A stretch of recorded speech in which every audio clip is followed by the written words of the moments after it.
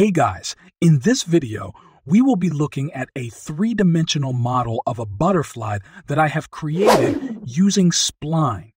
I will also be explaining in brief how you can create one such model yourself. So without further ado, let's dive in. First, we need to find an image of a butterfly you like and import it in your project. Draw the outline of the chosen image carefully. Using the pen tool, after drawing the outline, a shape would be created that would resemble the area that you have outlined.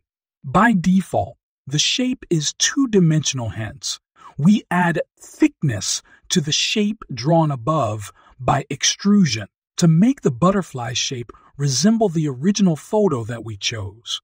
We add the same butterfly image to an image layer on the left and right wing, and then adjust its proportions so that it fit the respective shapes of the wings.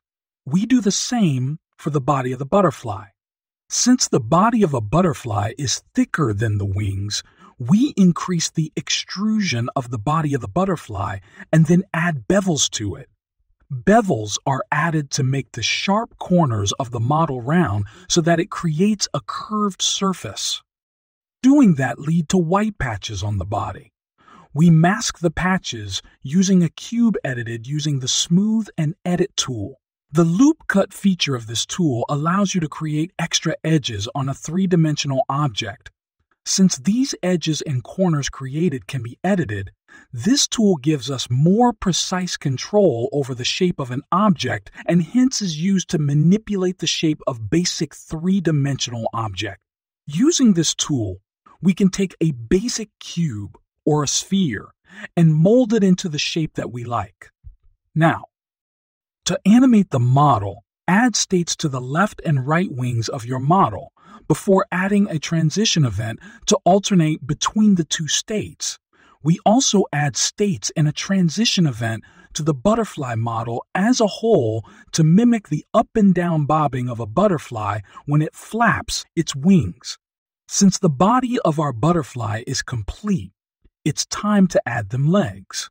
So, using a photo, trace the outline of the legs using the pen tool. After you get the shape duplicated and arrange it so that it matches the arrangement of legs on a butterfly.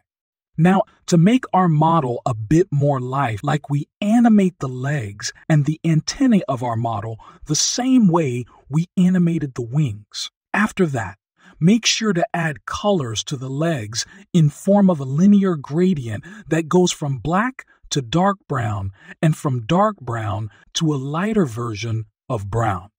Now all that's left is to hit play and feast your eyes with the beauty of the model you have just created. And just like that, my friends, we have created a three-dimensional model of a butterfly using nothing but an image.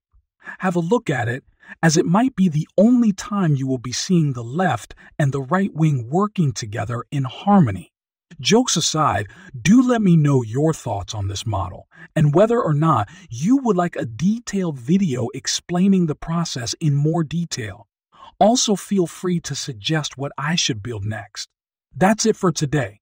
Till next time, see ya.